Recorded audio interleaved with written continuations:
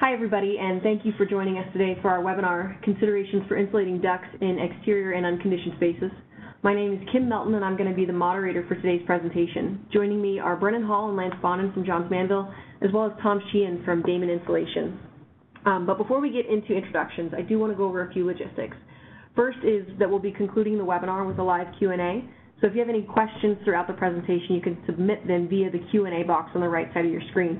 Now, if you don't see that box, there's actually a series of little round buttons across the bottom of the main part of your screen. If you simply click the Q&A button, that's going to open up a dialog box on the right side of your screen that you can use to submit questions.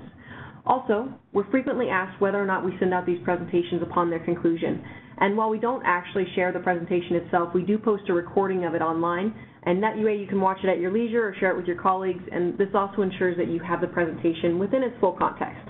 So now this is all really part of how we deliver the JM experience to you.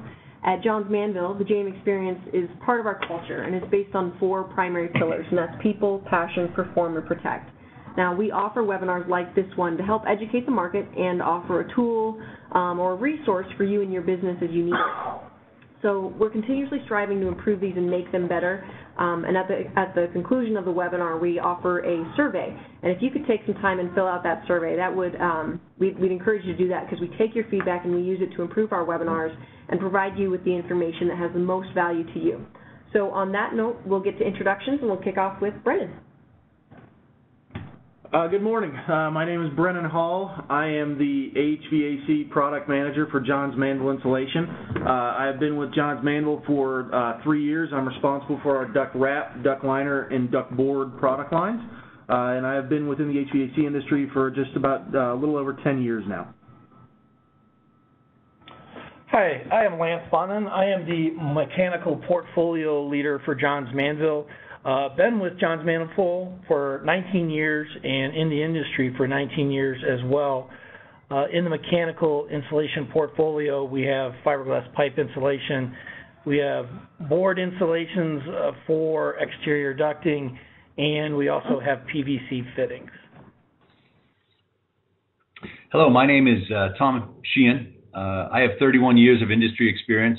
I've spent many of those years in the field as an installer, a supervisor, a project manager, and now as the principal of the Damon Insulation Company. The Damon Insulation Company is located in the Northeast. We are a mechanical insulation contractor.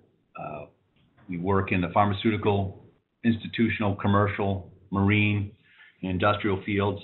And my goal today is to share some of my knowledge and inspire some innovative thinking. All right, I am going to go ahead and get us kicked off here with influential code changes. The International Energy Conservation Code. The International Energy Conservation Code is the building code that establishes the minimum design and construction requirements for energy efficiency. The International Code Council, or ICC, and the U.S. Department of Energy Building Energy Codes Program, or BECP, collaborate to provide the latest in building energy code products and services to assist code officials. Internationally, code officials recognize the need for a modern, up-to-date energy conservation code addressing the design of energy-efficient building envelopes and installation of energy-efficient mechanical, lighting, and power systems through requirements emphasizing performance. Introduced in 1998 and continuing the leadership role in energy codes that the ICC legacy organization started over 20 years before that, the International Energy Conservation Code, or IECC, addresses energy efficiency on several fronts, including cost savings, reduced energy usage, conservation of natural resources, and the impact of energy usage on the environment. As an alternative for 1- and 2-family dwellings, the International Residential Code, or IRC, provides prescriptive energy provisions that can be easily implemented and are consistent with IECC provisions. The IECC and code change process. The Code Council performs periodic revisions of its model codes through a defined process that allows outside participation from stakeholders, including public and governmental entities.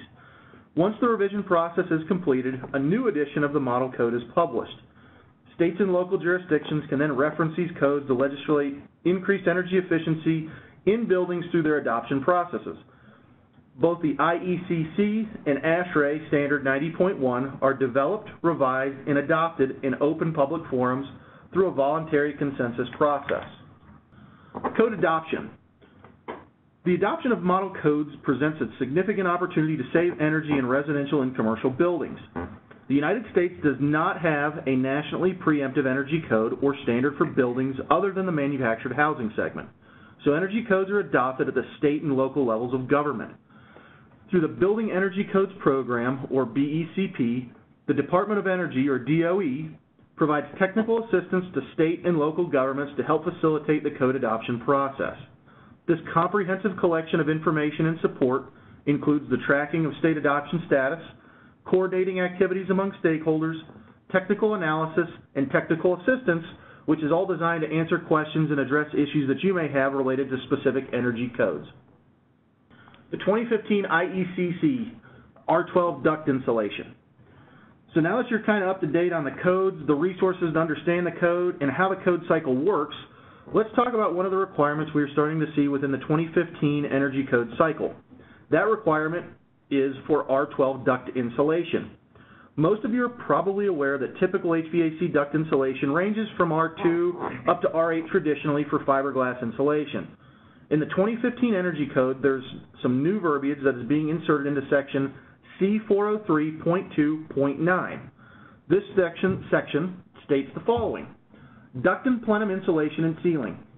Supply and return air ducts and plenums shall be insulated with a minimum of R6 insulation where located in unconditioned spaces and where located outside the building with a minimum of R8 insulation in climate zones 1 through 4 and a minimum of R12 insulation in climate zones 5 through 8. Where located within a building envelope assembly, the duct or plenum shall be separated from the building exterior or unconditioned or exempt spaces by a minimum of R8 insulation in climate zones 1 through 4 and a minimum of R12 insulation in climate zones 5 through 8. So just to kind of recap what that section of the code states, it's basically telling you that exposed ducts or ducts in unconditioned spaces will require R8 insulation in climate zones 1 through 4, and R12 insulation will be required in zones 5 through 8 if your local area is enforcing the 2015 IECC. There are 2 exemptions that are listed, which are when the insulation is located within the equipment itself or when the temperature difference between the interior and exterior of the duct or plenum is less than or equal to 15 degrees Fahrenheit. Where should I be using R12 insulation? Here's a color-coded map of the climate zones within the United States as defined by the ICC. You will see the climate zones listed ranging from 1 down in South Florida, in the Miami area, all the way up to zones 7 and 8 as we reach into the northernmost tier of the lower 48 and up into Alaska.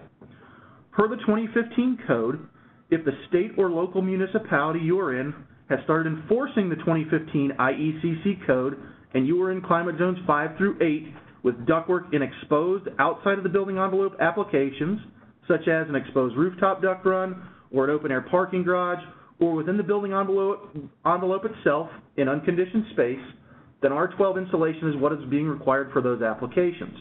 Again, this is only if you are in an area that is enforcing the 2015 IECC and you are located in one of the designated climate zones. Should I be following the 2015 IECC? Or should I be using the 2015 IECC? Well, that depends really on where you're located. As you can see in this map, the color coding shows a wide range of code adoptions and enforcement areas across the country. Different states are in different phases of the previous code cycles in terms of actual code adoption. Codes tend to take a long time to become implemented as well as enforced, so just make sure to keep up with and understand the cycle of the code of where your project is located geographically. If your jurisdiction has adopted the 2015 IECC, then the prescriptive requirements outlined in the codes are obligatory. The IECC resource page. So if you're not sure what code you're operating under, there's hope. There's tools. Don't panic. The IECC resource page has an abundance of good information out there to help you out. Every state and municipality is different, so it's important to check with local code officials and use the tools and the resources provided to make sure you're following the code correctly for your area. At the bottom of this page, there is a link that will take you there. Once we publish this, it'll be available, and you can go back and review it after this, and you can download it. But there is a page out there through the IECC website that can help you get all this information very quickly and easily. So, meeting the code requirements. So what's so challenging about R12 insulation? Well, there really has not been an easily accessible R12 fiberglass product readily available from the manufacturers to meet the R12 application. Traditional fiberglass offerings range from R2 up to R8 typically, given the nature of the product being used from a fiberglass standpoint. In order to reach an R12 thermal requirement, contractors have had to either double layer either duct wrap or duct liner or some sort of combination type fiberglass system to reach an installed R12. This means more time and labor for the contractor, which in turn costs a lot more money. And there's also been some equipment limitations that are still out there today that can cause some challenges as well with this. What about non-fiberglass options? Non-fiberglass options can be costly, they can be time intensive to install, and they might not meet the specific fire and safety code requirements that are needed.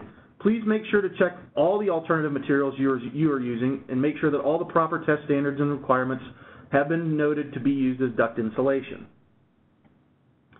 So what are my fiberglass duct liner options? So what you're seeing here on the screen is 3 different options to reach R12 insulation. The first one I'm going to talk to is in the upper left-hand corner, and that's our traditional line acoustic RC duct liner by Johns Manville. About 6 weeks or so ago, we introduced the first ever 3-inch R12 rolled flexible fiberglass duct liner. It has our Johns Manville Permacoat coating. It's our proprietary coating on the Airstream surface, the black surface that you're seeing there, that provides antimicrobials as well as superior water repellency.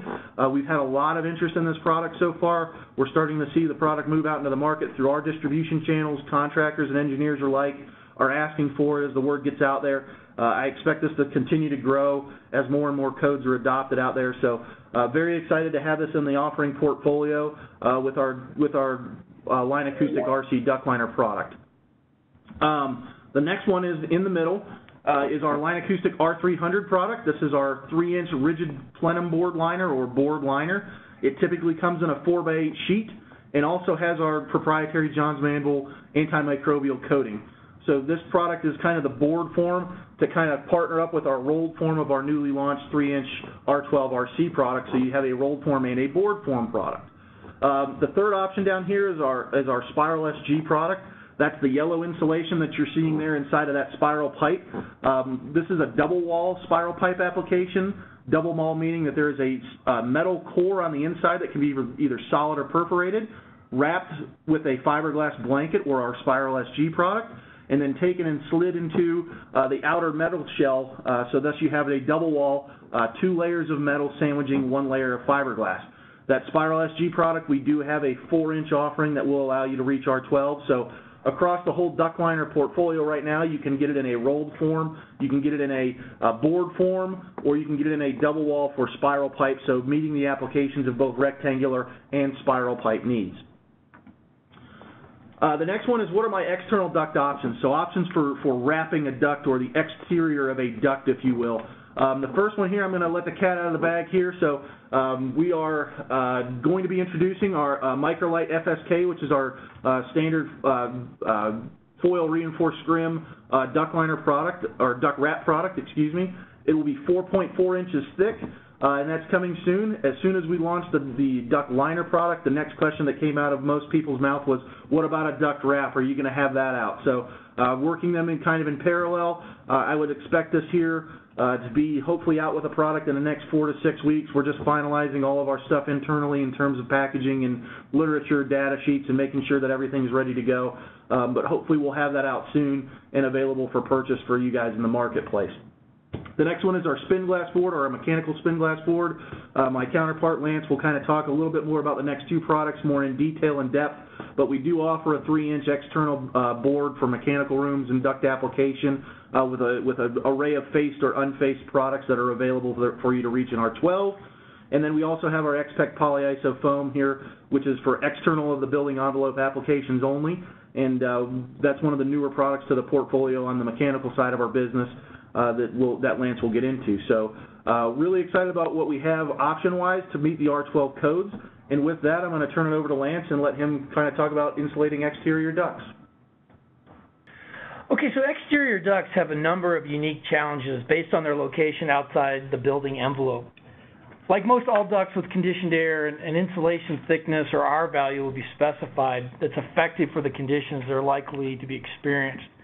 Because of the more extreme conditions outside the building envelope, generally thicker insulations are specified.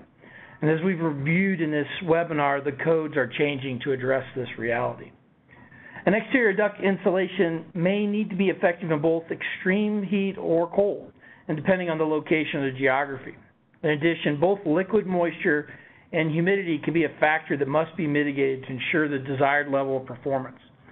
Special care needs to be taken to ensure the duct is properly sealed and weatherproofed, and we'll address these issues in more detail as we continue through the webinar. Exterior ducts often experience a greater level of human interaction after installation. Duct insulations need to be effective in limiting the potential abuses that can be present with people unfamiliar with how insulations work. Ideally, ducts are never walked on or used for temporary storage or a resting place for tools or equipment. However, these interactions can happen, and the right insulation and cladding can limit the degree of impact from these activities. Relatively higher degrees of rigidity and compressive strength can work to mitigate the unintentional abuses that can happen to an exterior duct.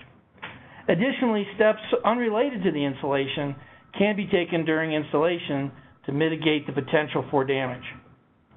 Because exterior ducts are often found on rooftops or other difficult to reach locations around the building, an insulation that is strong, lightweight, easy to fabricate, and available in efficient configurations can make the installation process go more quickly and increase the likelihood of a professional looking and finished installed appearance. And Tom's going to be providing more details on these activities shortly. For many years, and still in many locations, spin glass and other fiberglass board products are the insulation of choice for exterior ducting. Material is readily available in thicknesses that range from 1 inch to 4 inch, offering R values of 4 to 16. These types of insulations are an excellent value for the thermal performance they provide. They come with several different facing styles, including a foil, scrim, craft, or FSK facing, like shown in the boards stacked on the top in the picture. For fiberglass boards, this is typically the facing of choice for an exterior application. Johns Manville is working on a version of the facing that is made without paper, which we will believe be available later this year. This type of jacketing would deliver the moisture control performance typically found with an FSK or an ASJ jacket. And all these fiberglass board jacket systems, once sealed with a vapor barrier tape, form a vapor barrier for the insulation that's effective vapor retarder. And it's important to note that fiberglass insulation boards, like all fiberglass insulations, are open cell. And it's critical that the vapor barriers and the weatherproof cladding are maintained to ensure the moisture does not get into the insulation. If moisture is present within the insulation, that can lead to loss of effectiveness and thermal performance, or an increased risk of condensation on the duct. It's also important to note that fiberglass boards are semi-rigid. They can provide a good-looking and finished appearance and greater strength than a flexible fiberglass insulation. They do need to have their thickness maintained to ensure the specified thermal performance is met. So abuse that crushes the insulation may require replacement or repair. So polyiso insulation boards like Expect Isofoam offer a number of advantages for exterior ducting. The product is a closed cell insulation with low moisture permeability. This means that the insulation itself can continue to perform in the presence of moisture. In addition, the foil facing can be sealed with tape to create a vapor barrier that will reduce the risk of condensation forming on the exterior duct and prevent moisture from getting into joints that can create a thermal short. Polyiso boards come in a range of thickness. Expect comes in thicknesses from 1 inch to 4 inch in half-inch increments. So 1.5 inch insulation is as readily available as 2 inch. The R value per inch is roughly R6, but improves slightly with thicker boards. So for example, an Expect insulation at 2 inches of thickness would have an R value of 13. In comparison to many alternatives, the compressive strength of Expect is a good bit higher. The JM product has a compressive strength of 16 pounds per square inch. This level of strength helps with durability of the product during and after installation, and it resists crushing that can lead to loss in thermal performance. In addition, the product is lightweight, so large, efficient to install boards are easy to handle, and polyiso is easy to fabricate on the job site as well. A couple of drawbacks for polyiso insulations can be with meeting codes for flame spread and smoke development. The International Mechanical Code makes no distinction between an interior or an exterior duct. Therefore, some local code bodies may choose to enforce the 25 flame spread, 50 smoke development requirements. In a situation like this, polyiso boards are likely not the best option, since typically they have smoke development greater than 50.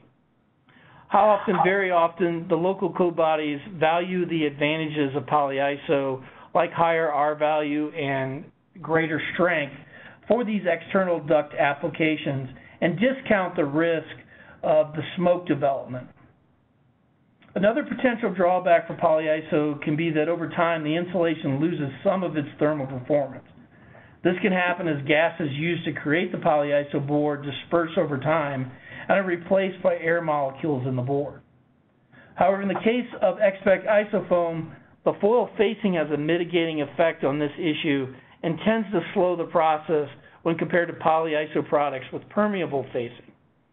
If this factor is critical to the specifier, the long-term thermal rating of the product can be evaluated, and this is a commonly available measure for polyiso insulations.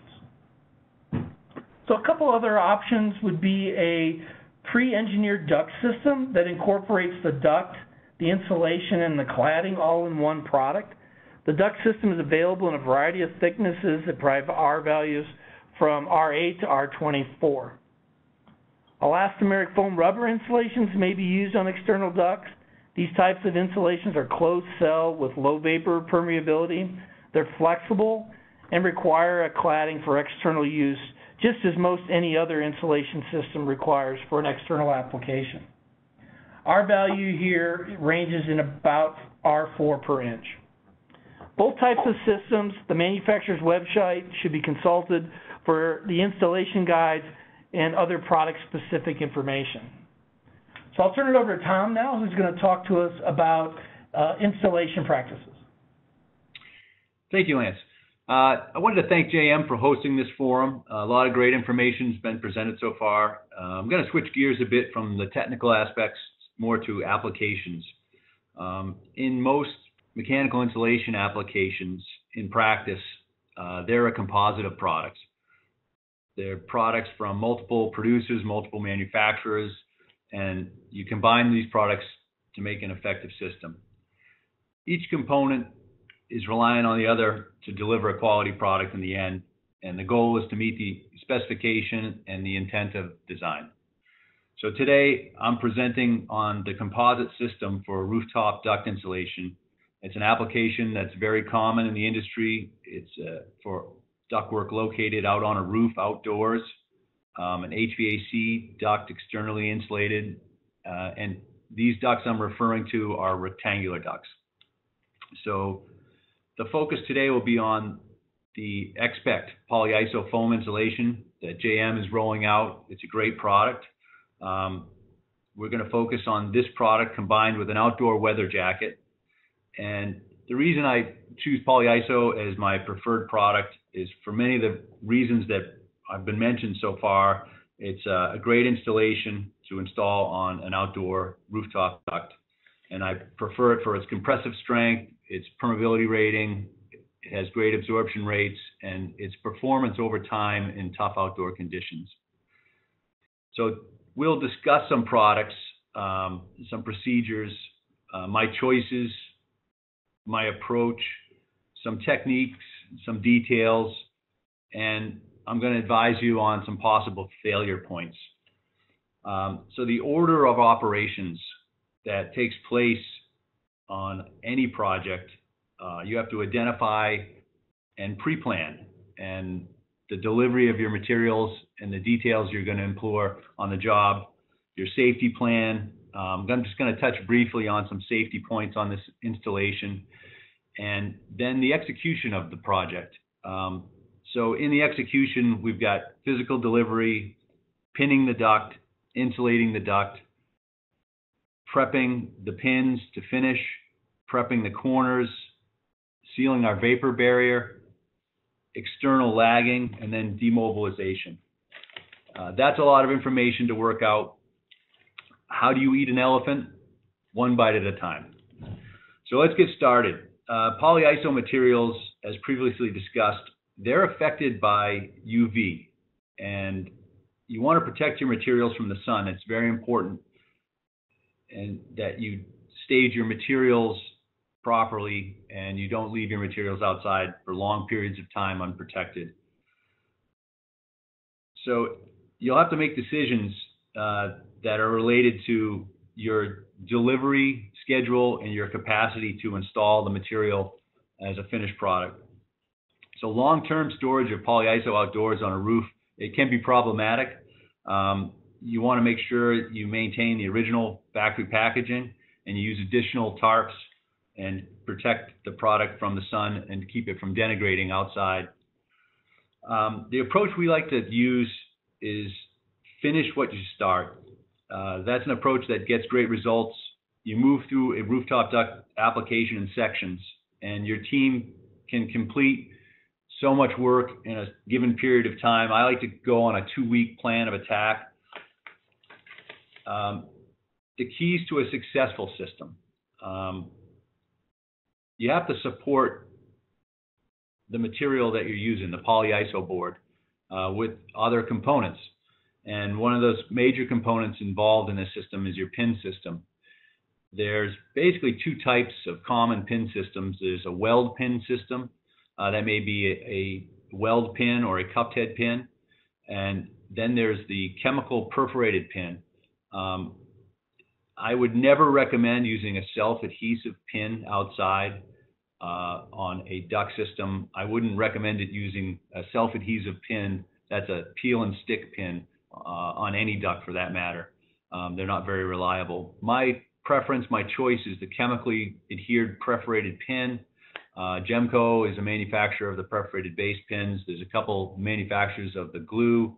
It's available in a low VOC compound and it will meet most specification requirements. I like the system because it's repeatable and there's no power, very low failure rate, and it forces some pre-planning of your work, and that's a good thing.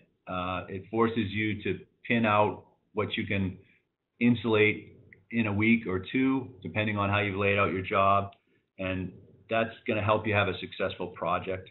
In laying out your pins, it's very important to lay your pins out. They're going to be a major feature in your finished product. So you want to lay those rows out straight, level, vertically and perpendicular. You want to run them 18 inches on center. You want to try and stay no more than 4 inches from any leading edge of the duct. The pin system is a real critical point in the success of this system, and you want to install them meaningfully. The next big aspect of a rooftop duct insulation system is to pitch your roof. The polyiso board comes in a tapered form, and it's available in board form, 4-foot by 4-foot sections, and the pitch is generally 1/2 inch per foot, and that's fairly standard, and that's the proper amount of pitch. You want to try to maintain that pitch on all flat roofs. You have to lay it out and decide if you're going to run a shed roof from one end to the other, or you're going to run a center pitch, a more traditional roof like in the photo. You just have to plan out the pitch. And when you ask why pitch the roofs, the answer is basically snow loads and rain. Those things are going to compromise your system. You need to get the water off. You don't want any ponding or pooling in the centers of the roof of your duct. It's going to lead to failure points. So the next thing you have to pick once you've decided on your pin system, your roof system, is you have to pick how are you going to maintain this vapor barrier and form your corners on the system prior to installing your finished lagging. We choose to manufacturer fabricate 3-inch by 3-inch 016 smooth aluminum, 8-foot long, 90-degree moldings. We make them in our fabrication shop. You can usually talk a sheet metal contractor into fabricating them for you if you don't have that ability. And combine that with the 3-inch wide, commonly used pressure-sensitive foil tapes, and you can complete your vapor barrier. It's very critical to the success of your system. The aluminum corners are going to give you a real crisp corner, a real good look, a very rigid corner, much preferable over just a taped corner, which may meet a specification, but visually won't be as pleasing and is not as durable. You'll find these aluminum corner moldings are a real time saver in the long run. In effect, they speed up the process of the installation. So the vapor barrier is critical to the success of the polyiso insulation or any insulation system. It's a critical component. So at this point, what we would consider this project roughed in. We've got the insulation, the pins, the corner moldings, the vapor barrier is intact. I'm going to take a bit of a segue to safety. There's a couple points I have on safety. When pinning the ductwork out, it is not advised to pin the top of the duct. You want to use gravity, your corner moldings, your pressure-sensitive tape to hold your pitched roof onto the top of the duct. Pins on the roof of a duct are a real safety hazard for the duration that duct exists on the roof. Although it's not recommended and people aren't supposed to walk on top of the ductwork, it does happen, and with pins on the roof, it's a giant safety hazard. Another safety hazard that comes along with pins are you don't want to leave exposed pins on the roof for any long extended periods of time. If you have to leave pins out on the roof, a great tip is to take some scraps of your polyiso board, maybe 3-inch by 3-inch, and impale those on your pins that are going to be out there overnight or over the weekend or over a period of time, especially in high traffic areas. Pins can give nasty injuries, and they can really slow down the progress of a project. We'll get back to pins with some more ideas I have on pins, but the next choice you'd have is to choose your cladding. So what to look for in a cladding? The claddings I like are lightweight. They're lightweight to prevent the delamination of the layers that make up the polyiso and the vapor barrier. My example for that is EPDM, if people are familiar with the product, is very heavy. When bonded to many insulations, it has a tendency to delaminate the foil facings from the insulation because of its weight. So when you're choosing a cladding, you got to look for a product that matches up with the composite, the insulation you're using. In this case, we're using polyiso, and my number one choice for this application is a Venture Clad or Ideal Seal type product. It's a self-adhesive, lightweight, very strong, puncture resistant. It's great success rate for applications. As with all products, you need to follow the manufacturer's written instructions for application.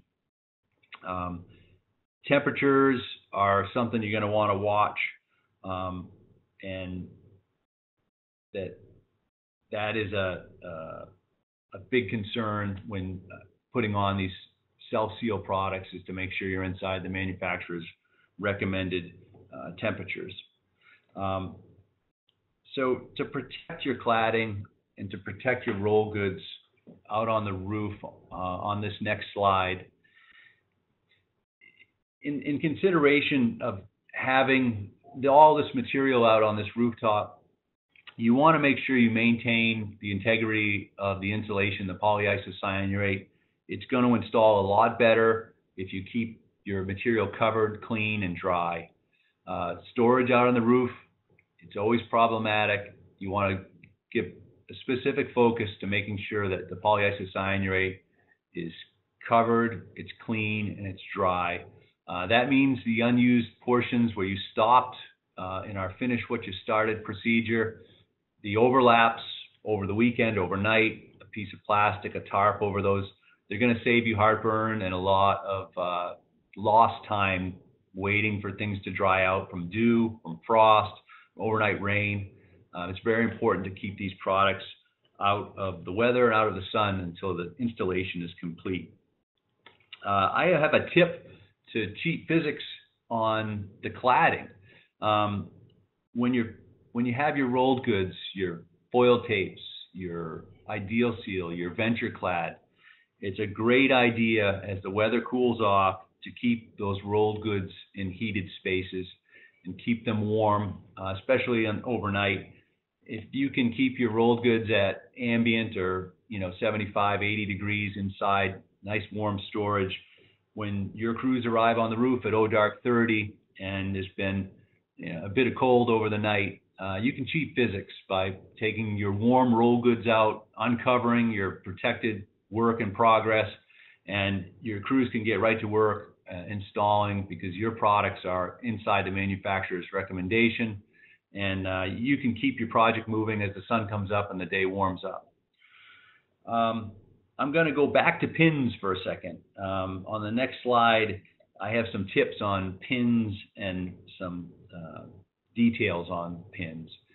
So it's very important to be consistent with the pins and layout.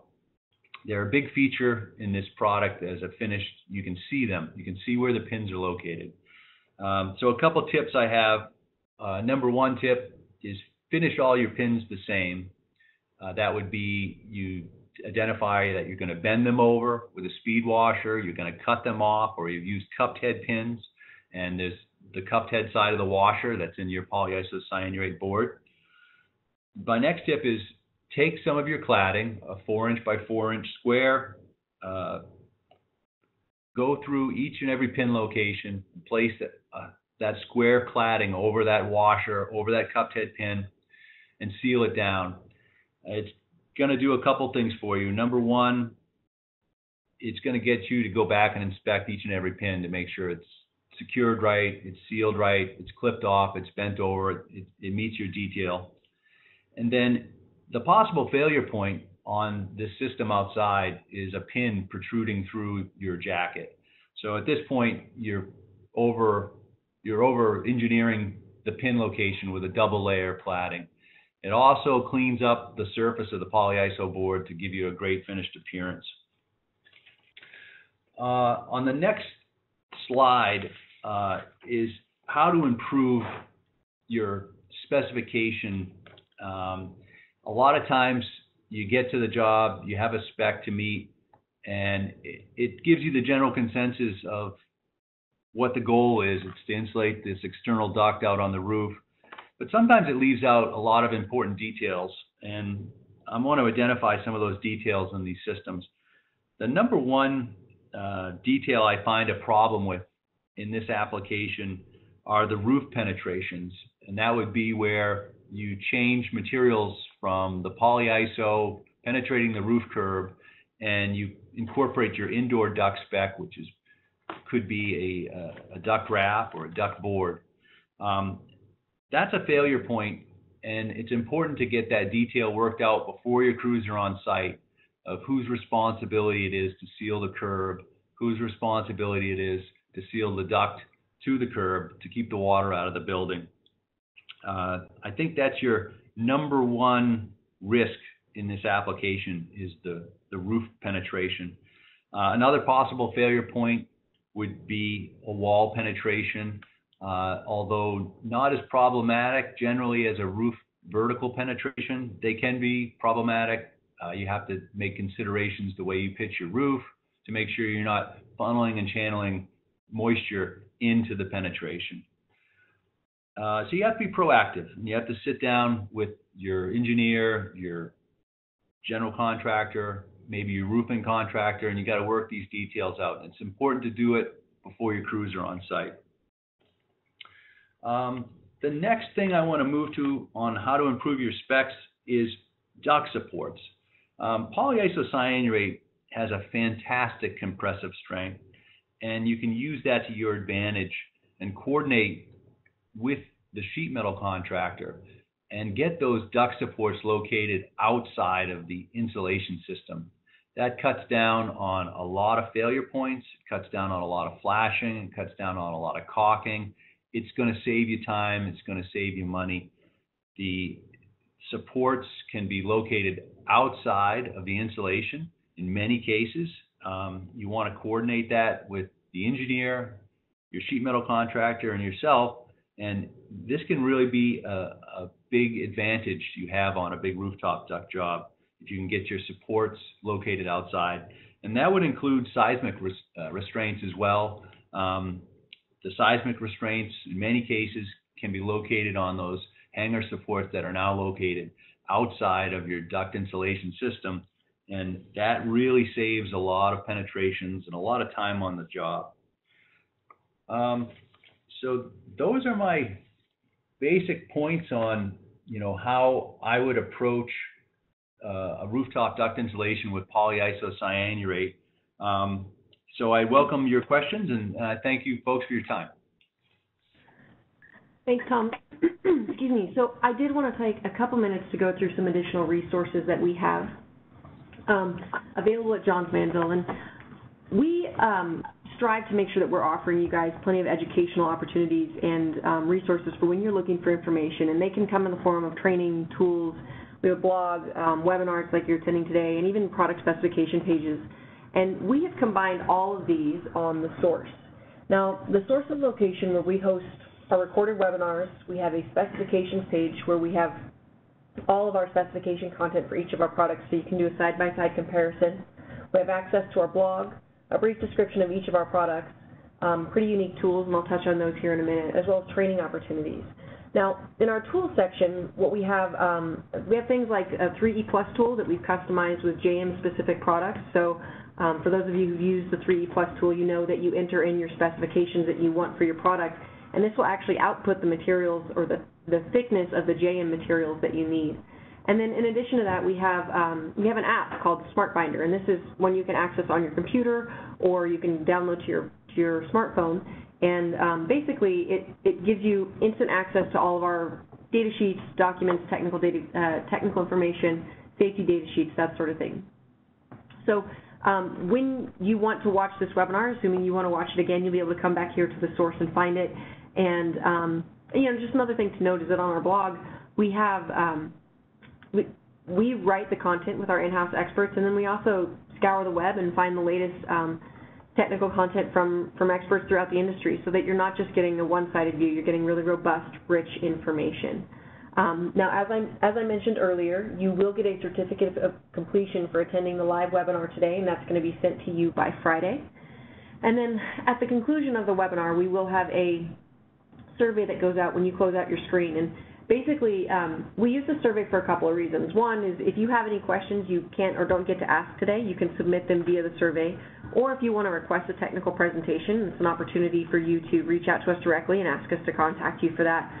But we also want to hear your feedback, see what you have to say about the presentation, and learn from you about what we can do to improve this to make this a better experience for you and more helpful for you. So on that note, I'm going to go ahead and take it into some of the questions. And the first one here is for you, Brennan, and that is your 4.4-inch wrap a 3/4 pound density? Yes. When we come out with the product here in a couple more weeks, it will be a 3/4 pound Type 75 product, just like all of our normal duct wrap products. Great, thank you. Tom, the next question is for you, and that is, what is snow loading? So snow loading in the Northeast is very common in many parts of the country. Over the course of the winter months, the snow falls, it builds up, it melts during the day, forms ice, gets heavy, more snow falls, builds ice, gets heavy. So the trick with what I was referencing in pitching roof and snow loading would be that as that water melts, as that snow starts to melt, get the water to run off the duct so it doesn't form those big sheets of ice. The snow loading can add anywhere from 30 to 60 pounds a square foot in the Northeast. And if you can keep that reduced, you can keep deflection down on the roof of the duct, and that's going to help your system last. Great, thank you. Brennan, how well does R12 duct liner cut on a rotozip machine? Good question. We did do some testing on the RotoZip equipment. It cut without a problem. We had to order a special 3-inch cutting bit.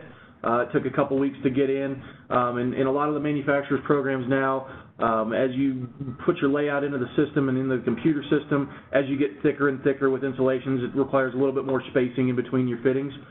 So make sure that you are adding and accounting for that so that the bit cycles and properly goes in and out of the material. But we did test it and cut it, and it did perform on that piece of equipment. Great, excellent. Lance, this next question is for you, and that is polyisofoam waterproof? Yeah, so waterproof probably has legal connotations. I would say that the product is very moisture resistant. The insulation is closed cell, so it'll tend to keep moisture out through that closed cell mechanism. And then it has a foil facing on it with a low perm rating, which is the measure for how we evaluate vapor retarder jackets. And with that, so it is a very moisture-resistant product. Great, thank you. Brennan, what pin length would you recommend for an R12 liner? Good question. So with all of our pins, we typically recommend a 1/8 inch compression of the pin once it's applied and mechanically adhered. So for a 3-inch product, I would say 2 7/8 inches. They are out there. There are some manufacturers that do provide those for our trial and testing purposes. We did have to special order them with some of the people we were doing the trials with, so it took a couple weeks to get them in, 2 to 3 weeks as a special order item, but they were able to secure those. We did try some 3-inch pins as well that were available, and they did work with the pin spotting equipment, so I would recommend a 2 7/8 inch pin for the 3-inch product. Great, thank you. Tom, this next question is for you, and that is it necessary to insulate an outdoor air intake ductwork on a roof? So I'm envisioning a common application of a rooftop AHU, and it's got a piece of ductwork that brings the fresh air from some place on the roof, maybe 7 or 8 feet away, and that's the intake for the air handle unit. So unless you have a preheat coil and you're putting some kind of energy into that air that you're going to pull into your air handle unit, that piece of ductwork is essentially ambient at whatever temperature the outdoor temperature is. So it'll neither lose energy or sweat or do anything problematic on the roof. So you don't need to mechanically insulate that snorkel unless you have some sort of energy you're putting into that air to preheat it before it goes into the unit. So, Brennan, the next one I have is for you, and that is, what would you recommend for a cool system operating about 50 degrees Fahrenheit? Is it safe just to line it, or do you have to wrap it too? Sure, good question. So, kind of two different parts of that question. I would say the number one reason why you line ducts is for acoustical purposes. It does provide proper thermals and can help with condensation control as long as the duct is sealed properly. So there are some things that can be done, but duct lining is especially done for acoustical control. Tom, on the wrap side, I'll use our resident expert here on mechanical insulation in the field. You want to talk to the wrap piece of that? Sure. On that question, it's a little open-ended. The location's really important to where that duct liner is installed. If it is in a conditioned space, in a return air plenum, perhaps, the ambient temperatures from the ductwork, discharge temperature, and the air in the plenum are going to be very close. But I'm going to assume this is in an unconditioned space where this unit is sending out. It's not in the space it serves, and you need a vapor barrier and you need to insulate it so that you can keep the duct from condensing. Great, thank you. So, Lance, you spoke a little bit about vapor barriers earlier. Are all vapor barriers created equal, or is there a lot of variation between them? Yeah, there definitely can be vapor or variation in a vapor barrier. Generally, what you're looking for is a vapor barrier with a perm rating of 1 or lower. And a perm rating is kind of a measure of how moisture flows. So moisture works kind of similar to heat, where you have high concentrations of moisture, it's going to want to flow into an area of low concentration. So your vapor barrier is designed to slow that down. So the lower the number, the less moisture is transmitting through that barrier. So something like the fiberglass board, spin glass product, that vapor barrier has a perm rating of 0.02, and then others range from there in terms of effectiveness. Excellent, thank you. Brennan, our final question is for you, and that is, what are the lengths and widths that I can get our R12 duct liner in?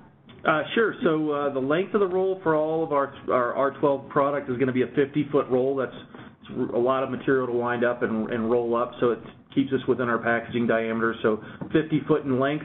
Right now, initially, we've offered a 59-inch wide product. That's what contractors have asked for initially, which is a very popular width. I fully expect there to be other sizes or widths that are asked for that will come out depending on different metal connections, but that's kind of where we'll start. I'm not going to put in a ton of different widths and stocking SKU items until we really get a feel for kind of where this is going to go, but that's where we're at right now, and I expect us to have more than that in the offering soon. Perfect, thank you. So that concludes our questions. As I mentioned at the beginning of the webinar, when you close out your window, you will get a survey. You can reach out to us if you have any questions you weren't able to ask today, or you can request a technical presentation, and of course then we would always love to have your feedback as well as how we did today. You will get your certificate of completion for attending the live webinar, and that's going to be emailed to you by Friday.